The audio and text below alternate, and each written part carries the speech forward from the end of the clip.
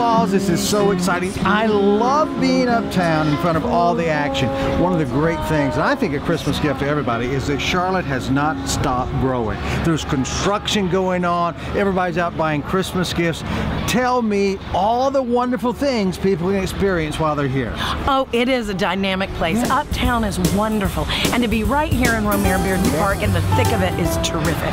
So there are so many things to do and see here. Lots of great live music, all this wonderful last-minute shopping that's so unique. You can find anything you want for anyone on your list up here. I love the fresh air aspect of it. This is like a European market, and that's, obviously I think we all resonate with that because of our heritage, for heaven's sake.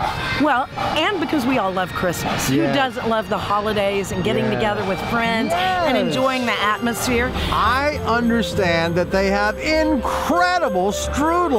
Wow, every fruit variety you can think of, and cheese. It's delicious. Carry some around and eat it in this wonderful atmosphere, and then take some home. The taste is great. It's all part of the holiday. We're going to have to taste some strudel, Mrs. Claus. Let's do it. I think it'll be great. I love the looks of this village as you walk through with the garland. It just feels so great. But you know, it'd be great. Tell me how this all started. Where did the idea come from? Well, you know, these markets have been around in Europe for hundreds of years. And they started popping up in the United States about 20 years ago. Chicago has a lovely Christmas village that's been around that long. Philadelphia also has a really nice village. And we saw that a few years ago and thought, Charlotte would be a great place to introduce the concept. So here we are, lots of good support from the county and the city, and you know, it's the first year to keep growing. And the good thing is, you and your husband have done this together. So Mr. and Mrs. Claus have worked hard at putting this great event together. And I can just tell people are loving it. Oh, I think so too. And you know what else? We love coming to work every day. It's as much fun to be out here doing this for and with these people. I just can't, I'm blessed.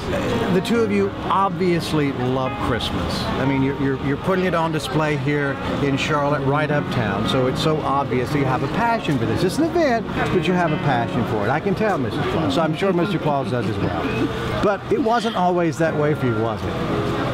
Well, you know, Christmas was sad for a while. I lost my dad when I was at a young age, and so when I met Dina, and especially when we had a family, she was kind of instrumental in making Christmas really special again, and so really thankful for that. So lots of great memories with our kids, and yeah, we love Christmas and we want to share it with as many people as possible. All day long, every day. Yeah. All year long. This could be a year-long thing. Christmas never ends. Not when your name is Claus. No, it does not. Wishing you and your family a very Merry Christmas and Happy New Year from all the cast and crew at Life in the Carolinas.